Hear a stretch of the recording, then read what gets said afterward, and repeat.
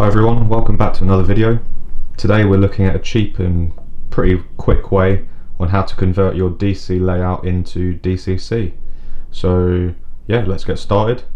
Essentially, for those who don't know, my layout here is, if I zoom out, is the 6 foot by 4 foot layout that Hornby, I guess, they make as their standard track mat.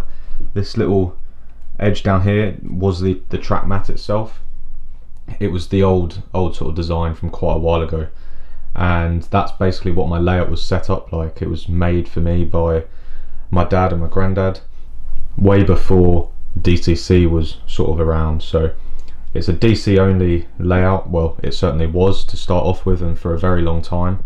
If you look down here, this is what I used to control it with. So when I was a bit younger and first started getting into the hobby, I got quite a lot of just the standard Hornby sets, like the Flying Scotsman set, the Eurostar set, stuff like that, where you got a lot of track, a track mat. I've got about 4 or 5 of them, and you got these controllers here. Now these are obviously the earlier versions. They came out with a cheaper, more plasticky one later on, and they might still do that now, to be honest, I'm not sure. But anyway, as you can see, we've got 1 which is the inside tight loop there, 2 is obviously the middle, and 3 is the outer one, and that is under DC power, sorry, where I've got these track inlets here. So this one here is going, I've got the wire running out down here to number 3. This is number 2 here, coming out and under this track, and then number 1, if I go over the top here, used to be in there. Now in the last sort of few years, DCC has really become a thing with sound and everything, and I wanted to sort of jump on that bandwagon as well and convert my layout. But it's quite a difficult sort of layout to do that with, to be honest, just because of the layout. It is essentially just 3 loops on a baseboard. There's no real interesting, crossings, sidings, junctions, stuff like that really. We've got the TMD area here, but for those of you who don't know, I can't actually move the engines from there out in there unless they're the little P classes, just because of how tight the radius is once it gets out there. And yeah, I still wanted to have DCC so I could double head, and I didn't have to worry about constantly switching all the engines around manually. So yeah, I looked into quick and easy ways on how to do it, and this is what I sort of found was the best way on a budget if you're just wanting to do it quickly. So starting with the controller then, it's nothing special. It's the Hornby DCC Select, I believe, or yeah, if I remember correctly. I got it quite a while ago on eBay, second hand, just because I was wanting to do this as cheap as possible, as I have plans to either completely redo this layout or start a brand new one. So we've got the mains power coming in there, and this wire here is where all the magic happens. So on the left hand side of these DC controllers, you can see I've got all the power inlets there, and essentially if I've got sort of just a rule to myself: if they're all in, then I'm all on DC. So if I was going to switch over to DCC now, I would take all of these out, just so we don't have any confusion or any issue with any of the power, and then I would take these power inlets, sorry, out as well, but it's quite hard to do with one hand while holding the camera. So once I've done that, I'd make sure obviously the mains wasn't connected. I would disconnect these, and then I would get the wire. Here we go. So one thing to note with the power here, you do want to make sure you put the right end essentially in the power clip in the track here.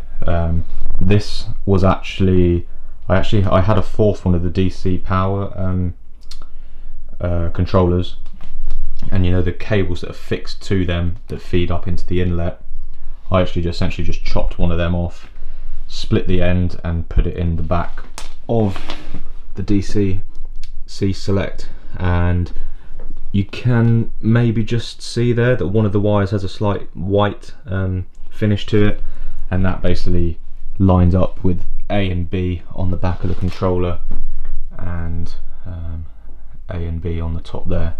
So you want to make sure that which way does this go in? Once again, very difficult to do with one hand. You want to make sure you got them in the right way, and they are in the same place as the DC select. Okay, and now this is where I found the really tricky bit, because for those of you who can't tell or didn't know, my third outer loop here is not connected in any way to the inner two tracks. That was, I guess, well, I just never thought about it at the time. I designed, when I got the layout from my grandparent, well, my dad and my granddad, it came with the two tracks. They built that, and I added in this third track myself later on, and I just didn't really think to add a connection. I was quite young and I hadn't really thought about it. So yeah, that was the main issue to overcome. And basically Hornby, I found, sell these little connections. Now I hope this is sort of showing up for you. You get two in a pack, and essentially what they do is, what I normally do is I'll take this out, this power clip there, and you can put one from B into B on here and A into A on there, and essentially means that the power obviously feeds into the controller. We've then got the power lead all the way up into this, that then DCC electrifies the complete outer edge. Then from here into here, we've then got the power transferring into this middle track there, and then that is where these come in. Now whether or not this works as well, I don't know, but I don't know how well you can see that, but come on, yeah, let's see if I can do it on the grass there. You see those little clips there, you've probably seen them before. I put those in between the points here. You normally need two for each point, and as you can see I've still got them here, but when I've been using DC I take them out. You have to remember that, otherwise it will transfer the current into the next track. And so yeah, so when I've been running DC, I've obviously taken them out of all these mainline ones, but on the goods yard, or what am I talking about, TMD area, I've still left them in, because not having them there cuts the power to there. So yeah, that's quite a quick way of how to, I guess, cheaply convert your layout to DCC from DC. Like I said, I had quite a lot of issues. Just mainly it was trying to get the connection between these two tracks.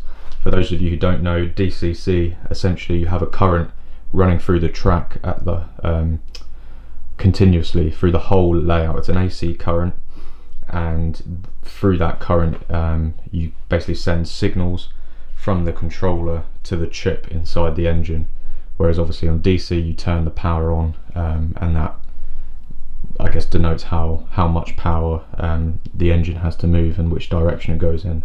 So you need to have a constant connection between all the tracks that you want running. So yeah, I think if I did it again, I would definitely go down the route of just wiring it up completely and probably not having a DC option. But if you're like me and you started with DC and you want a relatively cheap way to do it, and you have to overcome some difficulties like the ones that I have, then yeah, I hope this helps, and it's seemed pretty effective so far. One thing to note, I do use the Hornby, well, the points on here are just the normal Hornby ones. I think those are insual frogs. I got electro frogs and insual frogs, I think is how you say it. I don't know, but yeah, I'm not entirely sure of the difference of those. I've been starting to look into those for the future layout and setup. So if any of you know the exact differences and the benefits of each, then feel free to leave a comment. That would be greatly appreciated. But yeah, hope this helped, and I'll see you in my next video.